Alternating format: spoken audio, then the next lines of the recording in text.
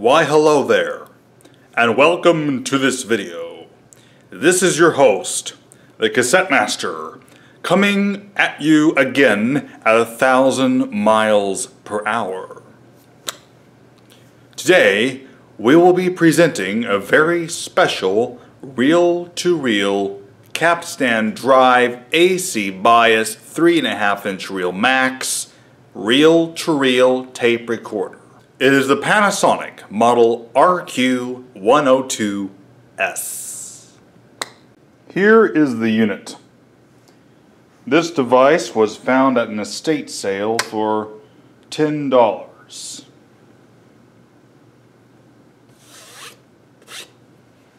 And aside from having to clean some contacts in the record play switch, this unit is running on original parts. Poof! Reels appear out of thin air. I want to give a shout out to Noah Davis, who has a very similarly modeled Panasonic unit. This device, as you can see, is missing the cord compartment cover, where the power cord is tucked inside. Next to it is the battery cover, which is held in place or held securely in place only if the cord cover were to be in place. Because the cord cover is missing, I put tape to hold the battery cover in place so that it would not slide out and then fall out. Also, I want to show you a phenomenon I call cord marks. This is a horrible thing, and any commenters are welcome to say their experiences and thoughts with this incredibly annoying and hated phenomenon. You see, the plastic of the unit here is original, and then right here it's kind of gouged looking. That's because that's where the power cord had sat for years. And the actual chemicals of the insulation of the cord reacted with the plastic, causing it to kind of melt away over time. That same phenomenon is seen on the top of the machine.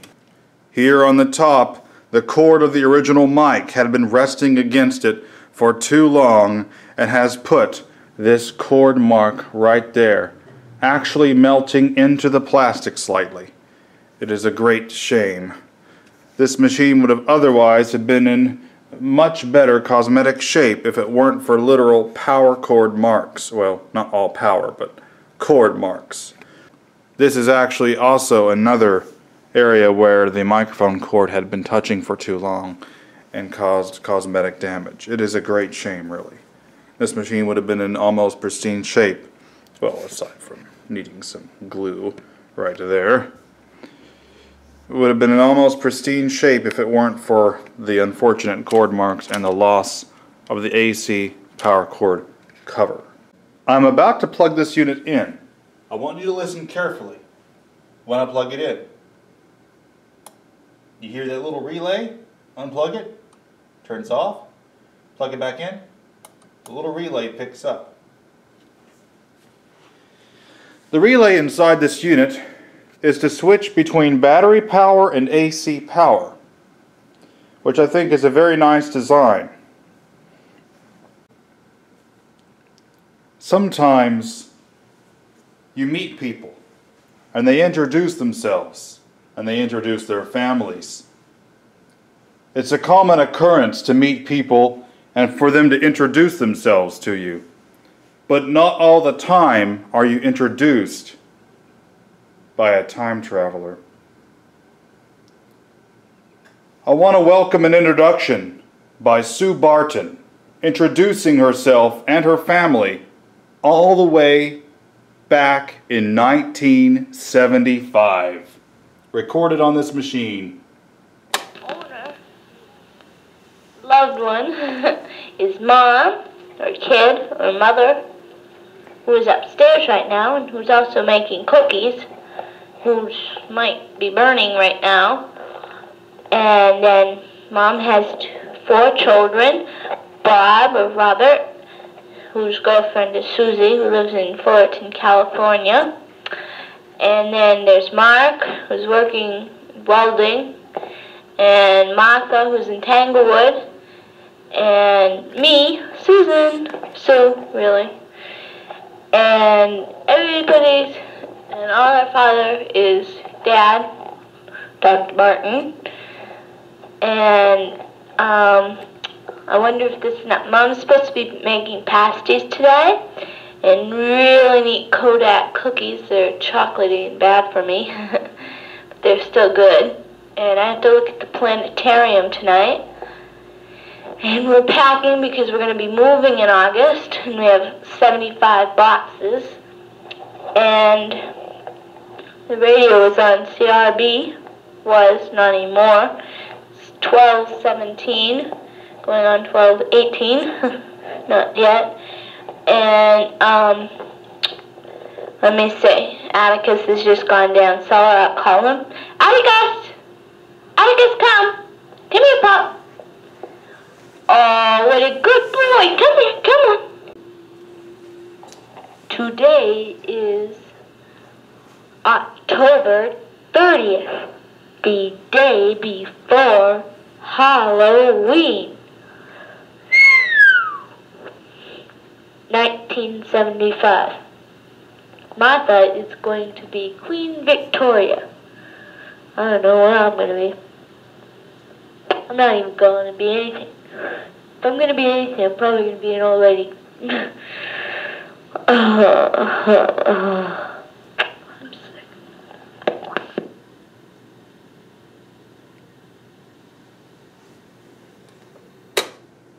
Fascinating, to say the very least. The earlier recording was probably done earlier in 1975, where she mentioned that they would be moving in August.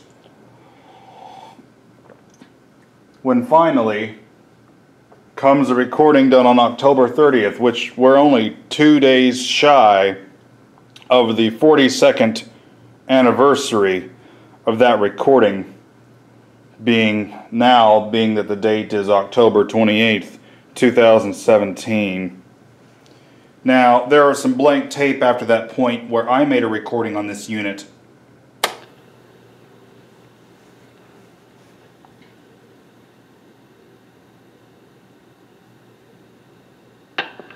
Hello. This is a recording being performed on the Panasonic RQ-102S reel-to-reel tape recorder on the 5th of August 2017, almost a whopping 42 years after the last recording heard on the tape. That is nothing short of incredible. Using the same machine that recorded the last recording done on October 30th, 1975. Testing 1, 2, 3. Testing record 1, 2, 3.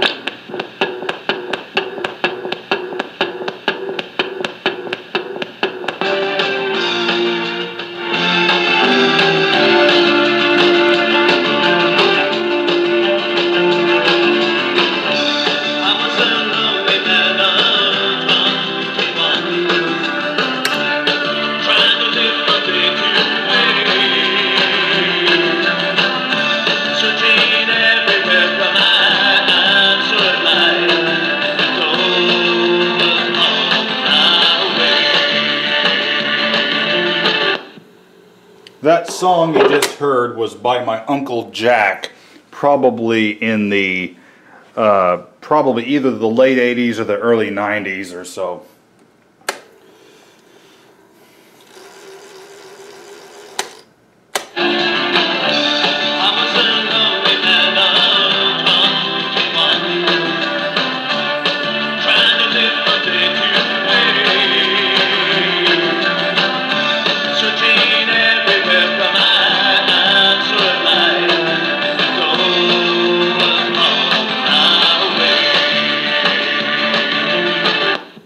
Jack, by Jack Klein, or whose actual name is John Klein, who I was actually named after, first name-wise. although my other name, Ricky, which comes from Richard, was named after another uncle on my mother's side, Richard Pierce Milner. Testing out a Corona cardboard box speaker as a microphone. How does it sound? Hear that again? Out a Corona cardboard box.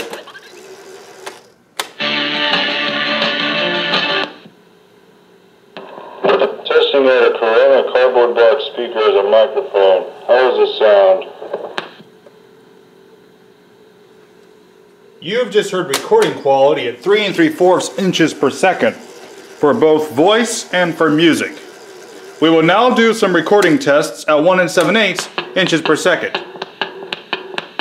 And now this here, where you hear the frequent starting and stopping, was because of the problem with the switch here not making good contact to have the amplifier come on fully. Well, that is, the amplifier's audio connection be fully making contact to receive a good signal from the head.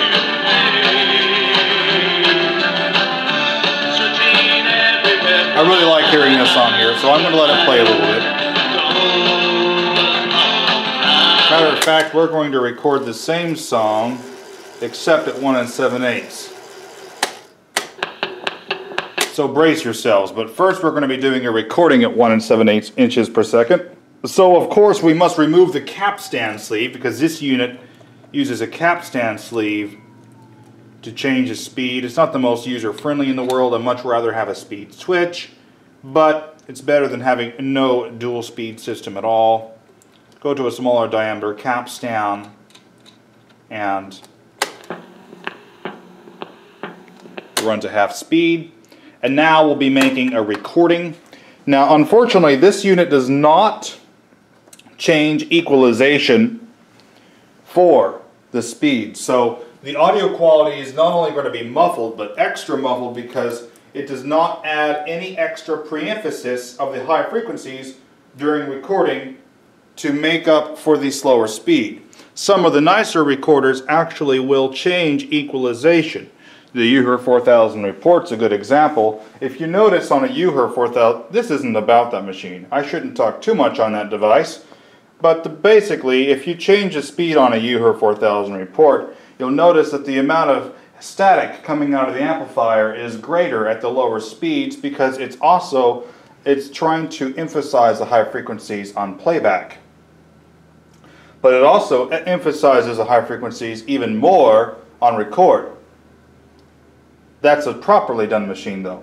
This unit here was designed, I believe, with the intention of making decent and good quality recordings at 3 3/4 and was equalized for 3 3/4. Therefore 1 7/8 sounds far poorer. It could have been done better if they had more pre-emphasis and proper equalization for the slower speed. We're now making a recording at 1 7/8 inches per second. This is using it with manual level control, although this machine boasts both manual and automatic level control. Right now in manual control, you can see the meter is easily overdriven. With a level all the way up, I can speak at arm's length distance and it still picks up my voice well. If I speak up close, it overdrives, so I turn the volume down to get a good level, where it does not overdrive as I speak. Now, we'll turn it to Easy-Matic. Easy-Matic mode is basically Panasonic's fancy way of saying automatic level control. So now it's running it with automatic level control. I am speaking at arm's length distance and it's not doing that really as good as the higher sensitivity did. But still the machine is working well. Now perhaps it could just be the connection on the switch or perhaps a capacitor. I did not recap this machine at all. It is running on original capacitors, which for the most part must still be good, although there could be an issue with the automatic level control not being as sensitive. But aside from that though, I'm able to make good recordings. Let's see how this sounds. You notice you hear the sound of the amplifier just a little bit, but it fades out because the amplifier was turned off and the filter capacitor drained its charge. We're now making a recording at 1 7/8 inches per second. This is using it with manual level control, although this machine boasts both manual and automatic level control. Right now in manual control, you can see the meter is easily overdriven. With a level all the way up, I can speak at arm's length distance and it still picks up my voice well. If I speak up close, it overdrives, so I turn the volume down to get a good level, where it does not overdrive as I speak. Now, we'll turn it to Easy-Matic. Easy-Matic mode is basically Panasonic's fancy way of saying automatic level control. So now it's running it with automatic level control. I'm speaking at arm's length distance, and it's not doing that really as good as the higher sensitivity did.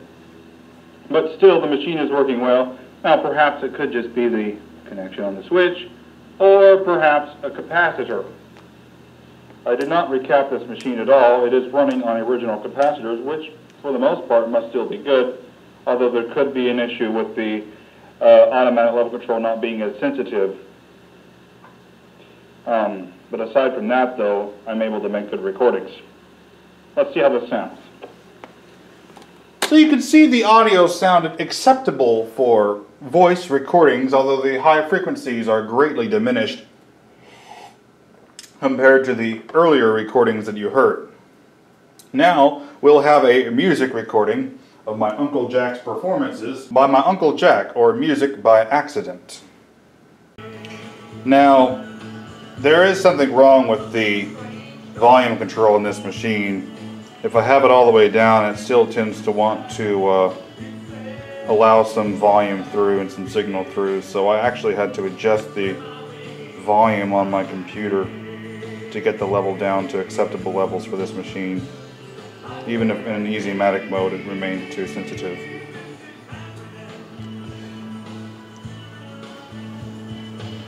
This song is I Can't Believe This Is Happening by Music by Accident, aka my Uncle Jack. Playbacks.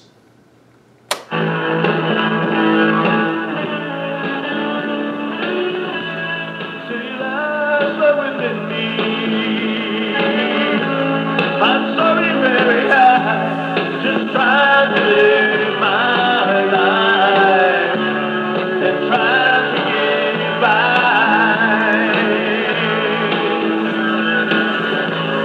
Now there's something strange calling. I can feel it deep inside. It says, get out of here and spread my wings wide.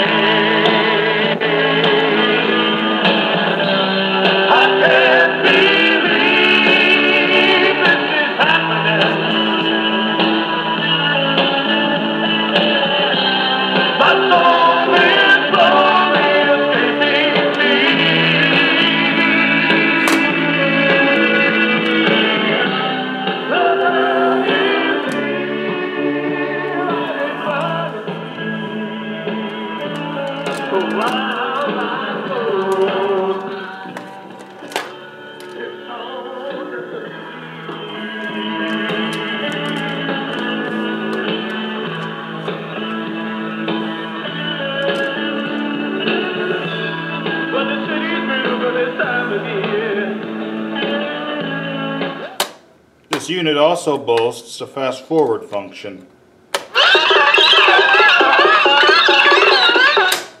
Interestingly, you hear the sound in fast forward, but you don't hear the sound in rewind. Another quick voice recording will be made at 3 3/4. Testing the unit, running the device at 3 3/4 inches per second. So I have this little adapter here, which just contains a little button cell to power this condenser mic.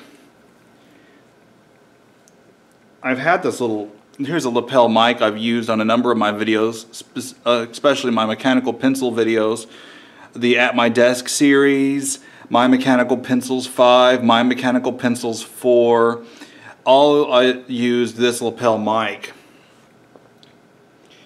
Now, I had it plugged directly into a camera earlier, but I've actually originally had this little module with the lapel mic when I originally got it back in 2008.